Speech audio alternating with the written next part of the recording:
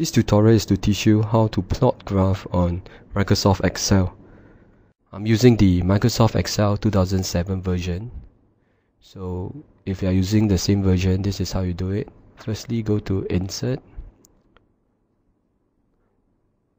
Right now, look for this scatter plot. Right, this will suffice for most of our engineering application plotting. Now there are different kinds of plot that you can go for.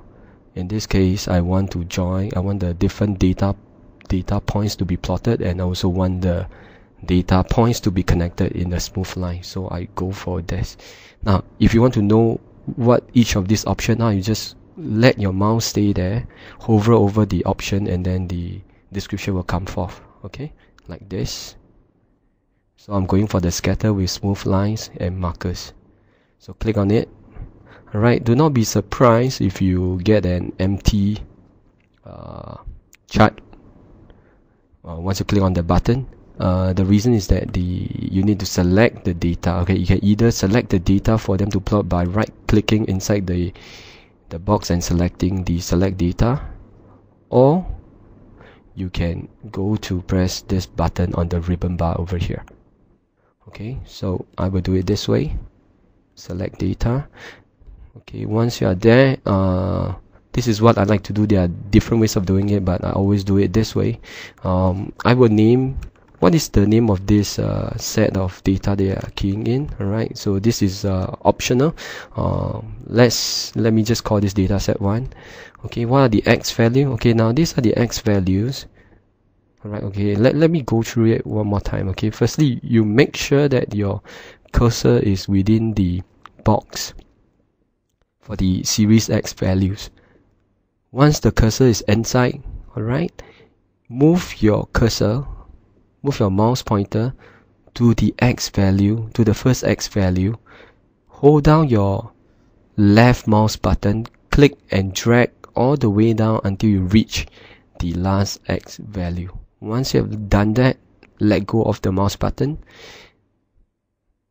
and all the values will be automatically input for you. Alright, if you look at this, highlighted $A, $4, $A, $11. Alright, it's just telling you that this X value is taken from A4, which is this value, all the way until A11.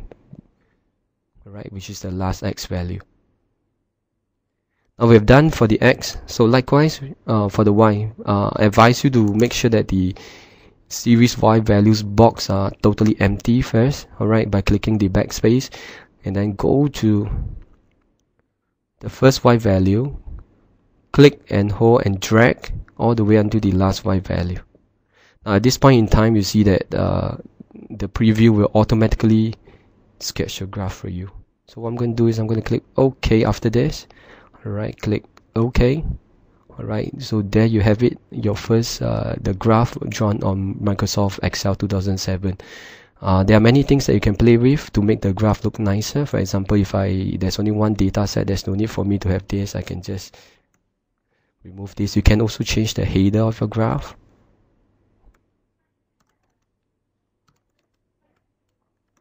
Alright, you can call it any name you want. There are many other things that you can play around with, like formatting of the axis and the grid lines and so on, which I will not cover here. I will just cover one more thing before I end this tutorial. You can go to this chart layout, alright, and you can click on the different type of chart layout. There are many customized chart layout that you can choose from.